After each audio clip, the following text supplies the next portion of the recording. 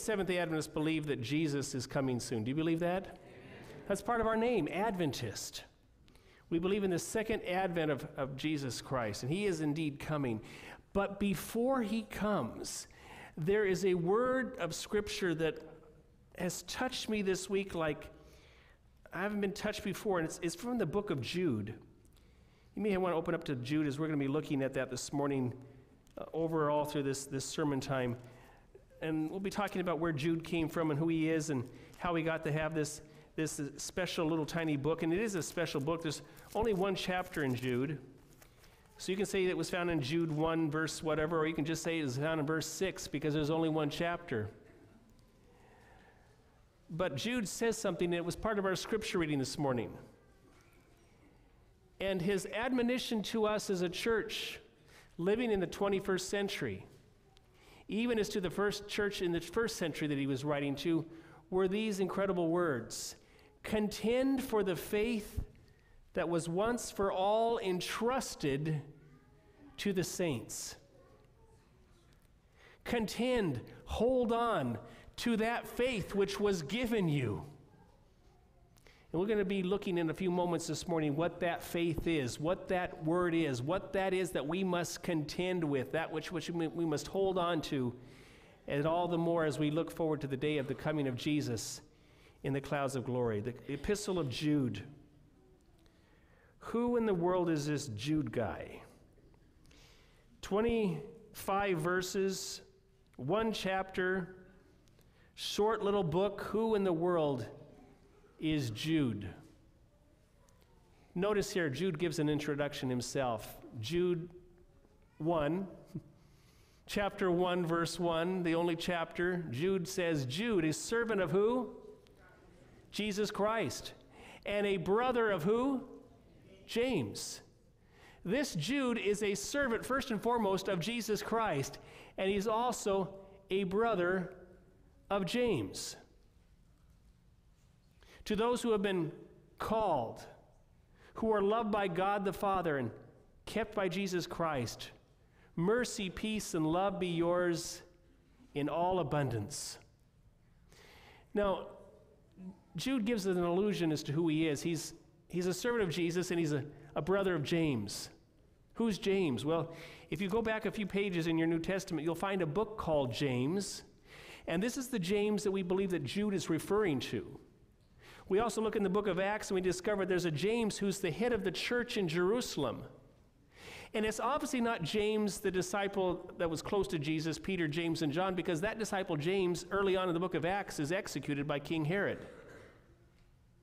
So this is another James. Could it be James the Less? Most likely not, from what Bible students have discovered. It's not that James, but we discover another James in the scriptures, and we also discover another Jude or Judas or Judah in the scriptures. This James, we believe, that Jude is referring to, is someone who was also not only the head of the Jerusalem church, but he's a brother to the Lord Jesus. You see, what do you mean a brother? Did Jesus have brothers? Did he have sisters? Well, the scriptures are pretty clear that he indeed did have brothers, and of course he had a mother and he had a father. The four brothers of Jesus are mentioned in the scriptures. They're found in some of the gospel references, and their names are this, as it says in the King James: James, Joseph, Judah, and Simon. These are the four brothers of Jesus. Now, Joseph is a Greek version of Joseph. Now, it would make sense that he would have a brother named Joseph because his earthly father's name was what? Joseph. So here's Joseph Jr. James, Joseph, Judah, and Simon, his brothers. Now, who are these brothers? Tradition teaches that Joseph had been married before, and then he married Mary, and he had come to that marriage with children of his own, perhaps these four sons, maybe a few daughters as well. The indication is that somehow Mary, after giving birth to Jesus, remained a virgin forever and had no more children. Now, that's tradition. There's nothing in the scriptures that allude that Mary didn't have any other children, or that she remained a virgin forever. That comes out of another theology that we won't go into this morning. But these brothers either could have been Joseph's sons from another marriage, or they could have indeed been his sons through Mary. Or maybe some of them were his sons through Mary. In either case, they are either step or half brothers to the Lord Jesus. And I say half because the father of Jesus is who? The Father. His mother was Mary. And these children would have been maybe the children of Joseph and Mary, half brothers to Jesus in that sense. Can you imagine what it would have been like to have grown up with your brother Jesus and have heard the stories that your mother would tell about how he came to be? Yeah, right, Mom. What are you joking? Yeah, right. Dad isn't his, yeah, we know how it works. And the jokes that must have gone on, because you see, his brothers did not believe in him, as we read in John chapter 7. We find in the Gospels of Mark and Matthew an account where Jesus was speaking, and they came to him and they said, Lord, your mother and your brothers are here with you. And you remember what he said, who are my mother and my brothers? Those who believe in me are my brothers. You are my brothers. And then he went on to say, whoever cannot leave his mother, his brothers, and his sisters can have no part in me. Which gives some indication that perhaps Jesus had sisters as well. Unknown as far as name, because that was a common thing. But 4 brothers we know by name, James, Joseph, Judah, and Simon. And they did not believe in him. Now again, I want to go back to the thought, what would it be like to grow up with somebody who you had heard was the Son of God? You'd be laughing, chiding him. And they picked on him, they laughed at him, they teased him, they mocked him. They did not believe in him. But something must have changed, because James became the pastor of the church in Jerusalem. And this Judas, and not Judas Iscariot, this third brother of Jesus, writes this tiny little epistle. But in this epistle is a message that is so profound for those of us living even today in the 21st century as we await and prepare for the coming of his brother, Jesus Christ of Nazareth. Can you say amen to that? This is a letter from, I believe, and other students of the Bible believe, is a letter from the brother of Jesus. You can't get much closer than that, can you? He knew what it was like to grow up with Jesus or Yeshua. He knew what it was like to sit at the breakfast table with him. He knew what it was like to take out the trash with him. He knew what it was like to know this man. You know, it's interesting, James and Jude are mentioned in the scriptures as writing, well, they've written these epistles. Joseph and Simon, we see no record of them past the story of their name. At the time of the cross, they did not believe in him. Who stood with Mary at the cross? None of them, but it was the disciple John. Who received the blessing of taking care of the mother of Jesus after his resurrection? John. Obviously, these brothers were not believers until after the cross and after the resurrection. And wouldn't you believe after the resurrection? Well, I sure would. They weren't mentioned at the cross. They weren't there. They were hiding with the others that were in the bushes. But believe me, once he was buried, and when they knew he was dead, and when he came back to life, believe me, he had showed himself to them, and they became believers. Hallelujah. Amen? Notice these words of Jude, brother of Jesus. He had seen his brother in his life. He had seen the baptism. He had seen him speak in the synagogue and say that he was who he was, the Messiah of prophecy. He had seen Jesus call disciples to follow him. He had seen Jesus touch the children and heal the sick and raise the dead. And he had seen Jesus put on trial and put before a mob. And he had seen his brother Jesus hanging on a cross.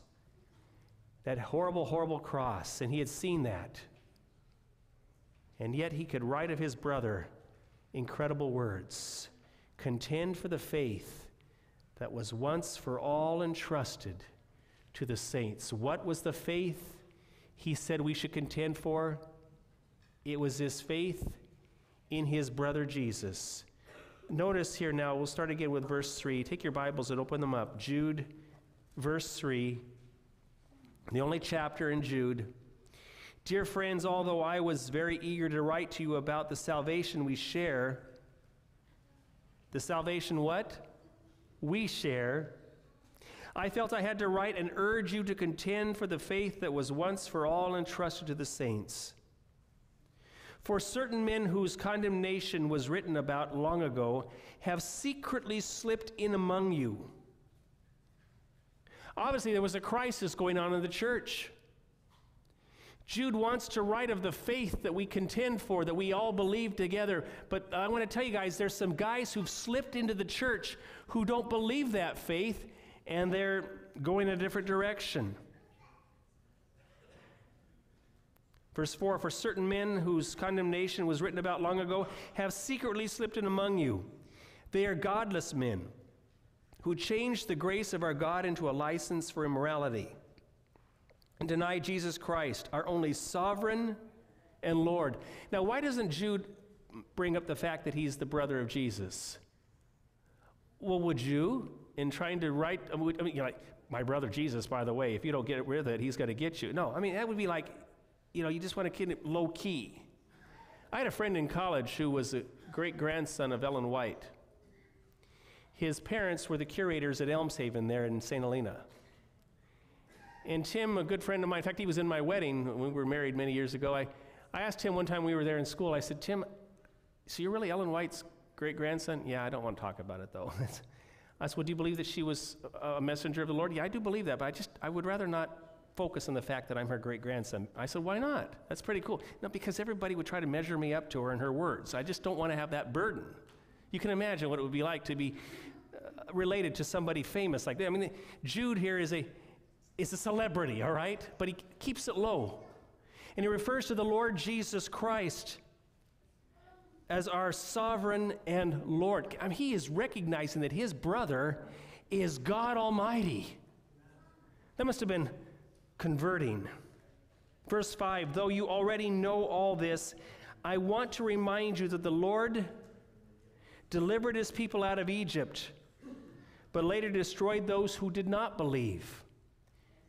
You see, there were with the Israelites, there were those who were pure Israelites who believed in the God of Abraham and Isaac and Jacob, and who were obedient to his word, and who promised there at Sinai that they would obey. But there were also within that group a mixed multitude of Egyptians, of different races who would join the Israelites. And there were others who were Israelites who didn't quite believe, and so even though God delivered them all and brought them all through the Red Sea, not all of them stayed faithful, did they? In fact, Paul refers to the Red Sea experience as like a baptism. And just because you're baptized, just because you came into this faith, does that guarantee you that you cannot fall? Does it? No. We all still have a choice to make, and that choice comes every single day. Excuse me.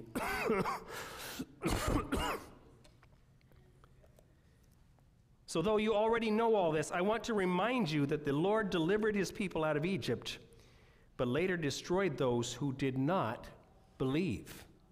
So let's not go back to that old condition we were in. Verse 6, and the angels who did not keep their position of authority, but abandoned their own home, these he has kept in darkness, bound with everlasting chains for judgment on the great day. In other words, angels turned their backs on him. Don't do this, folks. Don't turn your backs on him. As you read through Jude, you'll find very similar statements in the books of 1st and 2nd Peter as well. These men were contemporaries, contending for the very same faith. Amen? Verse 7, in a similar way, Sodom and Gomorrah and the surrounding towns gave themselves up to immorality and perversion.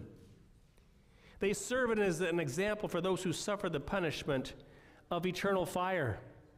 Now, Jude is telling the church here, listen, contend for the faith. Don't go backwards like the Israelites who came across the Red Sea. Don't lose your footing. And don't live like these slippery guys who've snuck into the church teaching immorality and all kinds of perverse things. Because remember the people there in Sodom and Gomorrah, what happened to them because of their perversion? They were destroyed by something called what? Eternal fire. In the very same way, these dreamers pollute their own bodies, reject authority, and slander celestial beings. Wow. But even the archangel Michael, when he was disputing with the devil about the body of Moses, did not dare to bring a slanderous accusation against him, but said, "The Lord rebuke you." Yet these men speak abusively against whatever they do not understand, and what things they do not understand by instinct, like unreasoning animals. These are the very things that destroy them. They slander celestial beings. They don't even remember that Michael would not fight with the devil except by saying, "The Lord rebuke you." Now that whole story about Michael and contending over the body of Moses, that's a whole different story that we're going to have to look at in a different sermon, all right? If you'll wait for next week, we'll talk about that in greater detail, because that would take up a whole sermon. Who was this Michael? What's he contending over the body of Moses over? What's going on here, all right? We'll come back to that next week. But these guys who have slipped into the church, they're teaching immorality, a license for immorality. They're denying that Jesus is the sovereign God. They're denying the faith. They're slandering celestial beings. They're saying anything goes. You can do whatever you want in the church and still be saved. It sounds like a once saved, always saved kind of doctrine, doesn't it? Jude is saying, though, contend for the faith, be faithful. Verse 11, woe to them, they have taken the way of Cain. Was Cain a son of Adam? Was he? Yes. Was he a son of God in a sense? Yes. Did that guarantee him a place? Because he didn't what? Obey. He brought his own sacrifice. They have rushed for profit into Balaam's error. They have been destroyed by Korah's rebellion. Was Balaam a prophet of God? Yes. Did he stay faithful? No. Was Korah part of the group that came through the Red Sea? Yes. Will Korah be in the kingdom? No. He rebelled. He's giving these examples to warn us of rebellion and turning away. Verse 12, these men are blemishes at your love feasts, your agape dinners, eating with you without the slightest qualm. Shepherds who feed only themselves. They are clouds without rain, blown along by the wind, autumn trees without fruit, and uprooted, twice dead. Boy, he's really descriptive, isn't he? They are wild waves of the sea, foaming up their shame, wandering stars for whom the blackest darkness has been reserved forever. What? Is he quite pointed that these guys are out of line with God?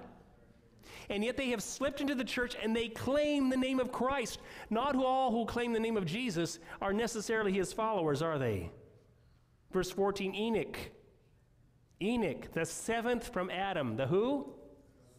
Seventh from Adam. This is the patriarch Enoch. Prophesied about these men. See, the Lord is coming with thousands upon thousands of his holy ones. What event is he speaking of? The coming of Jesus. To judge everyone and to convict all the ungodly of all the ungodly acts they have done in the ungodly way, and of all the harsh words ungodly sinners have spoken against him. These men are, now get this, they're not just immoral, but they're grumblers. They're fault finders. They follow their own evil desires. They boast about themselves and flatter others for their own advantage. Now, friends, you may be saying, I'm not immoral. I don't do those kinds of despicable things. But what kinds of things do we fill our minds with? What kinds of television programs do we watch? Why should those who've been justified and sanctified through the blood of Jesus Christ watch acts of immorality on television and live vicariously through those actors? Why should we? Amen?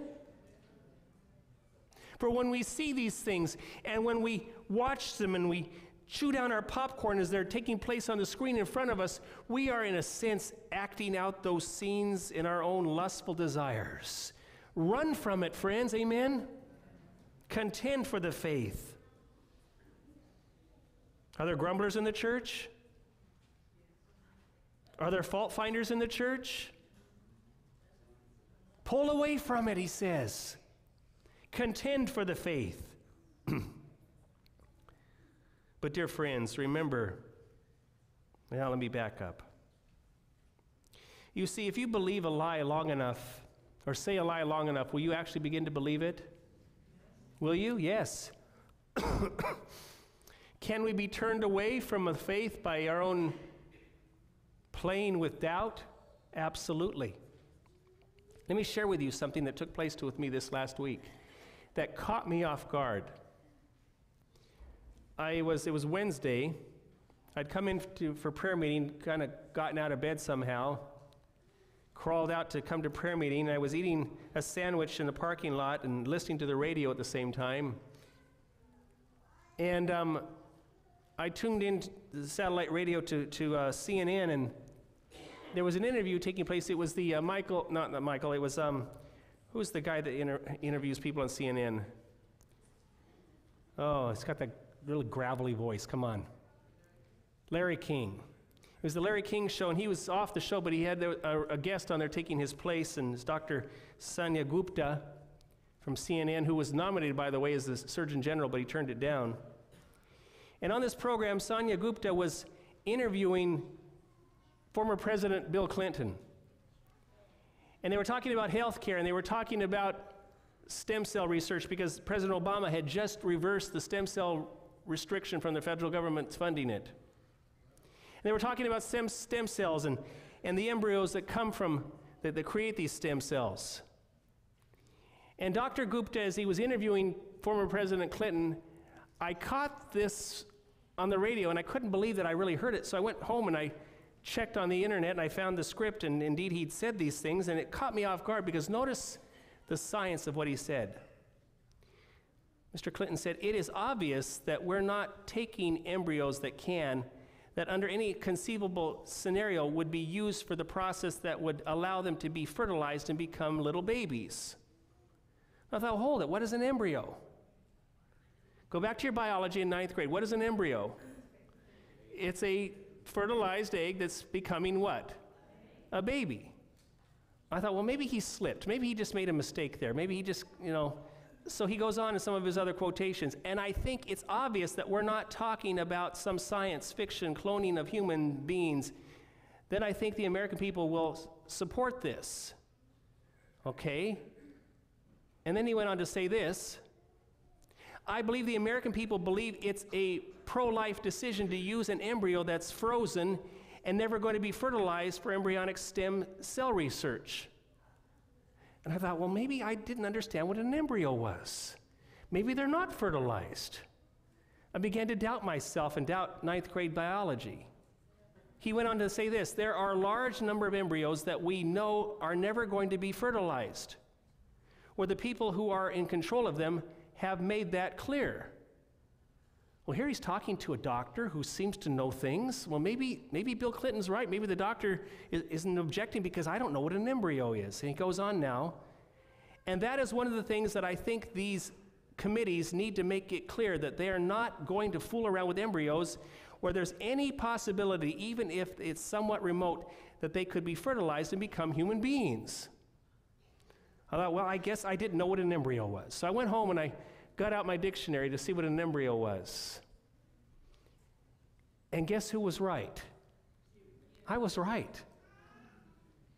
Dr. Gupta is obviously a very intelligent man. He's a medical doctor. What in the world would these guys, or was there an agenda here to reshape the mind? My mind was already questioning and being reshaped. Hallelujah, I got on another website and discovered that many other people discovered this fault, and they were all saying, hold it, doesn't he know biology? But friends, we can quickly be reshaped because of who's speaking to us, and if they twist the truth, we can go along with it because of influence, can we not? These men who'd crept into the church at the time of Jude are speaking lies about God. And Jude is saying, please contend for the faith, that faith in him who is our Savior, who came to be our Savior from sin. My friends, the church then and the church now is living at a crucial time in history. And we must contend for this faith, and we must be careful not to turn away into theories that are man-made and theories that are destructive to our walk with the Lord Jesus Christ. These are not times to be playing with fire.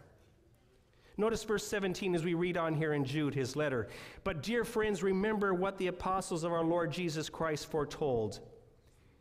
They said to you, in the last times there will be scoffers. Peter also said this in his epistle, who will follow their own ungodly desires. These are the men who divide you, who follow mere natural instincts and do not have the Spirit. But you, dear friends, build yourselves up in your most holy faith and pray in the Holy Spirit. Keep yourselves in God's love as you wait for the mercy of our Lord Jesus Christ to bring you to eternal life. Be merciful to those who doubt. Snatch others from the fire and save them. To others show mercy mixed with fear, hating even the clothing stained by corrupt flesh. And I love the closing words of Jude. As he says, to him who is able to keep you what? From falling. And to present you before his glorious presence without fault and with great joy. He can keep us from what? Falling. To the only God, our Savior, be glory and majesty, power and authority through Jesus Christ our Lord, before all ages, now and forevermore. Say it with me. Amen. Who was able to keep us from falling? The Lord Jesus, the brother of Jude, our Savior, our God. And next week when we look at that part of the passage where Michael the archangel contended with the devil over the body of Moses, you are going to be encouraged to know that this brother Jesus is someone who I want to hold on to. How about you? You see, he, the brother of Jude, is God Almighty. He is incredible. He is indeed the Lord of righteousness and the Lord of our salvation.